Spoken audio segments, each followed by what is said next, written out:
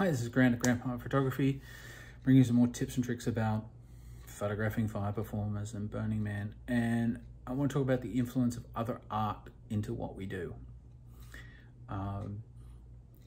Photographing fire performers is no different than any other type of photography. It has its own technical challenges, but it is still making images of people and things.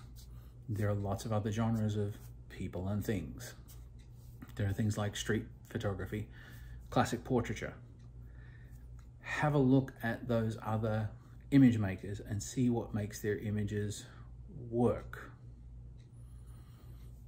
Art is an aesthetic. People have a view. In general, people like some things more than they like others. By learning from other artists and other genres, you will find out what people like, where people's eye goes in an image. And this works just as easily for fire performers as for a portrait session.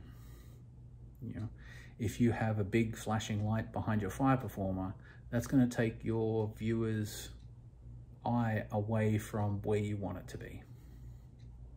So you can get rid of it by moving, you can get rid of it by moving them, you can get rid of it in post.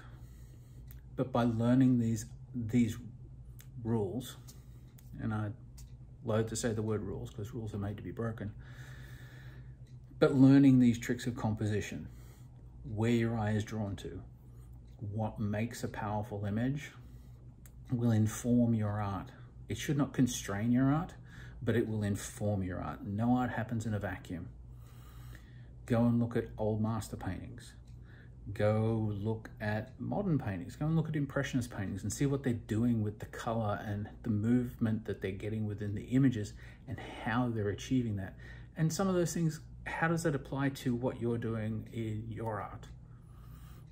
Anyway, hope this helped. If you have any questions, drop them down below or hit me up at Grant Palmer Photography on Instagram, and I will get you all in the next one. Cheers.